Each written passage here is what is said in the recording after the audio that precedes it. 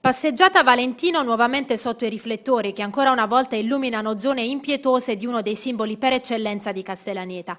Camminare lungo la strada sottostante la passeggiata potrebbe infatti riservare brutte sorprese, come è successo 2 giorni fa ad un cittadino che mentre passeggiava è stato sfiorato da un calcinaccio staccatosi dal bordo a sbalzo su cui poggia la lunga ringhiera. Ad oggi i calcinacci e altri pezzi di intonaco giacciono ancora lì, nel primo segmento della passeggiata. E se quanto successo ha interessato una parte le cui condizioni sono certamente migliori rispetto al resto della lunga passeggiata, complici gli interventi di ristrutturazione effettuati con il rifacimento della Villa De Gasperi, la situazione peggiora percorrendo i metri successivi.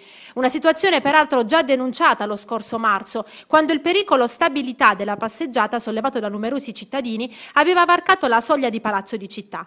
In quell'occasione il vice sindaco Cellamare aveva annunciato di lì ad un mese e mezzo l'azione di un progetto di riqualificazione dell'intera passeggiata, considerata una priorità dell'amministrazione. Dopo più di 2 mesi però nulla sembra essersi mosso, se non l'intonaco che continua a sfaldarsi.